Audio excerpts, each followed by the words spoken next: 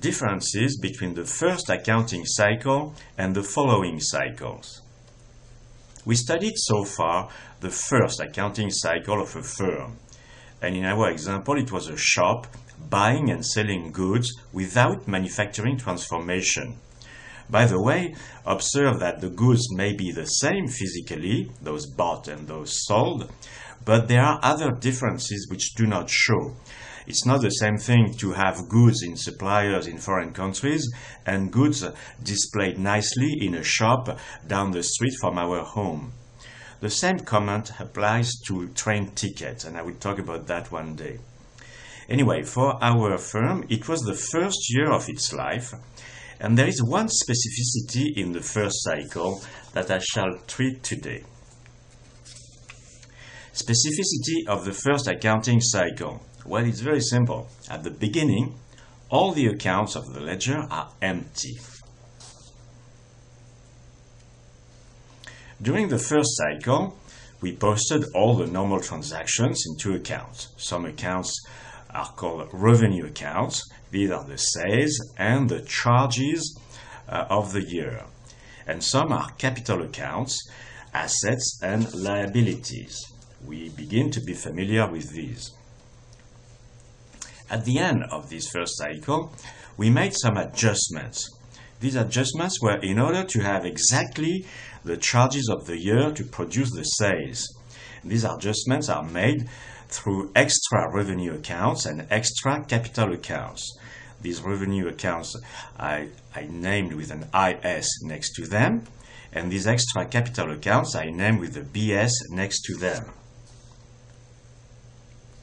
For instance, an adjustment for prepayment consists in decreasing a charge via a credit in a revenue account called adjustment for prepayment IS, perhaps directly in the charge account, but it is in credit, and recording an extra temporary asset via a debit in a capital account called adjustment for prepayment BS.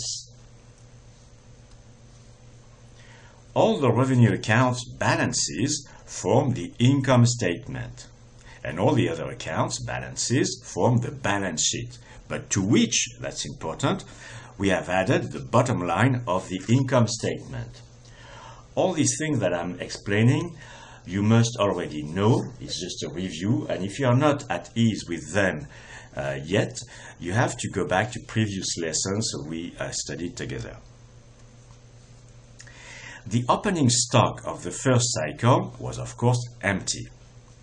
At the end of the cycle, in the IS, we have a computation of the COGS that you should be familiar with, the sales, the opening stocks empty, that is 0, purchases, and the closing stocks in credit, closing stocks IS. And in the balance sheet, we have a closing stock in debit.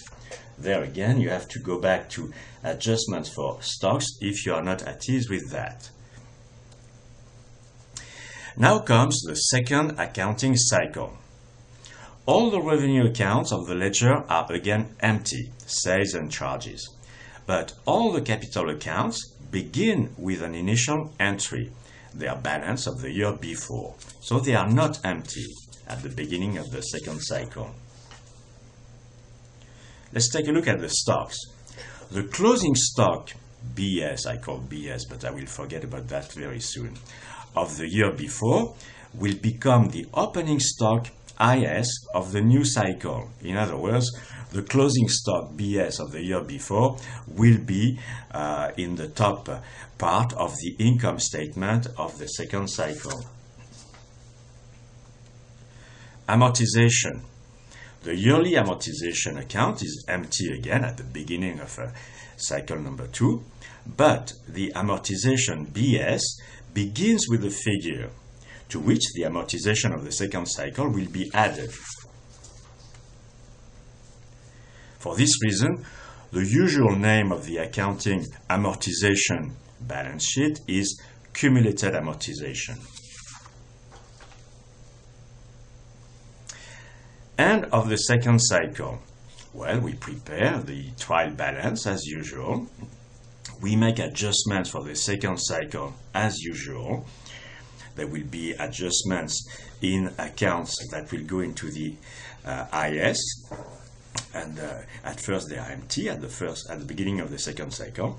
There will be adjustments, parts of adjustments going into accounts that will end up in the balance sheet, but these parts will be added to previous figures. Then we extract the income statement of the second cycle from the trial balance of the second cycle, just the way we did before.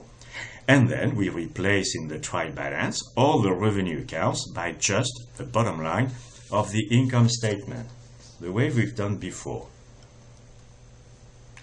So in the income statement, we have the usual display with the column debit and the column credit, sales, a figure in credit, opening stock. Now there is a figure here, opening stock. It will no longer be 0, but it will be the closing stock of the year before as they appeared in the balance sheet. That's why it's in debit.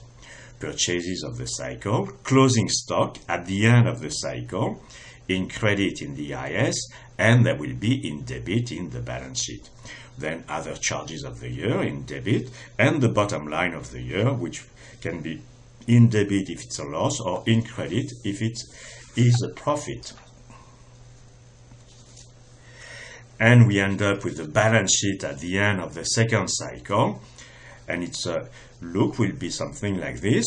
On the asset side, we have the debit column and credit column. So the same is true for the liability side, debit column and credit column. The usual accounts on the asset side are fixed assets in debit, some cumulated amortization or sigma amortization in credit, that is amortization computed in past cycles, as well as the amortization of the current cycle that is just finishing. Stock, that's the closing stock at the end of the second cycle in debit. Clients in debit. Bank, money at the bank in debit usually, and cash in debit. And on the liability side, the usual form is capital account in credit, some figure that doesn't move much.